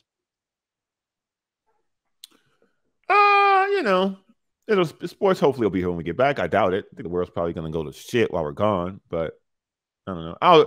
Every time we leave, I find myself doing more social media. So maybe that's why I'll find my solace in social media. And I've also been doing stand-up a little more when we tend to go away. So I'll fill the time with my lonely heart in other parts of my life. I am going to try and do what you guys suggested yesterday. I'm going to try and document the you have to the trip. Please do. Last night I came home and I said to my 4 kids, I go, everybody be home. Everybody be ready. I need to talk to everybody. And I talked to all my kids last night about like, hey, some shit gotta change, man. Like we can't go on a family trip like this if everybody's not going to get along and be there for the fun. And if it's going to be, if there's going to be stress and it's going to be fighting, fuck it. Let's not go. Like, so I'm really excited about this break. I mean, you guys have challenged me. I'm battling with Rachel right now. This Disneyland trip, I told you guys I will get out of Disneyland for under $400. Mm-hmm. Won't happen. She's trying to get me to buy fast passes, and I'm refusing to buy fast passes. Here's my excuse. I'm not buying them till we get there and we see if we really need them. You're going to need them. She goes like this. You always need them on Christmas Eve. You did make reservations, right? I said, yes. She goes, you do realize that the park is sold out. There are no more tickets available for Christmas Eve. I said, yes. She goes, how do you not think we're going to need them? And I keep trying to make excuses for why I'm not buying fast passes. Does she know about your $400 limit? Well, no, she doesn't know about my $400 limit. She cannot know. She cannot know. So I'm going to try and get out of Disney for under $400. Oh my God. Okay. You're insane. And no, it's so funny because if I didn't have free passes because of my employment with Disney, I would never be Christmas Eve would never be a consideration. If you told me, hey, look, want to take your family to Disney for Christmas Eve? Yeah, it'd be wonderful. You're going to have to buy 8 tickets. Okay. No. Well, already I'm out. Okay. Then you're going to have to buy food and parking. No, I'm out. I'm out on all of it. Dude, I forgot about the reservation thing. That is a great indicator of exactly why you will need fast passes. Yeah. Dude, you're going to be miserable. Let me tell you this. I wouldn't count that towards your 400 because you're going to be miserable waiting in line. If you want to avoid, I don't know, but it doesn't matter, dude. It'll be worth it. I'm telling you, if you're in line for 3 hours for the Dumbo ride, you're going to freaking want to murder yourself. You're going to hurt somebody. Right, well, here's the thing. I'm going to try my best to do. Let me help you buy them. Dude, I'm telling you, fuck all of that. The thing that's more important to me about your 10 days off, fuck that Disneyland trip. Damn. You have to find a way. Damn. No, it gets better. You have to find a way to record these 2 families together in Mammoth because that's how we make the reality show. Yeah, you need a sample. Yeah. You have to give us a dude. You know what you need? Edited. Well, I will. If you need, I will edit it. You know what you need? Give me the video, dude. You know what you need? This is. I'm telling you, this is gonna be so good. You know those Uber cameras that are pointed inside the vehicle? Yeah. Yeah. Oh, two of those. I know. Fuck. Yes. I know. Don't even tell the kid. Just put them there. Just put them in there. Put them in. Put it behind the mirror. They don't pay attention. I know. Or Browner. Browner. Better yet, you ready? Go with them. Browner, let me get your glasses. Go with them. Browner, let me get them. Let me get them Ray-Bans. I'll give them to you. Let me hold them. I'll let you hold them. Let me hold them, Junts. You can hold them, Jones. All right, listen. Just make sure. I gotta figure out how to turn the light on. All right, hey guys, listen. We got to go. We got to get out of here. I appreciate you guys. I love you guys. I hope you have a very, very happy holidays with your family. To everybody who's watching and listening, especially those of you who are still here right now, love you, appreciate you, and just hope that everybody has a really, really happy and healthy holiday season. And then let's all reconvene here on January 3rd. Okay. Until then. Yes, sir. Peace out.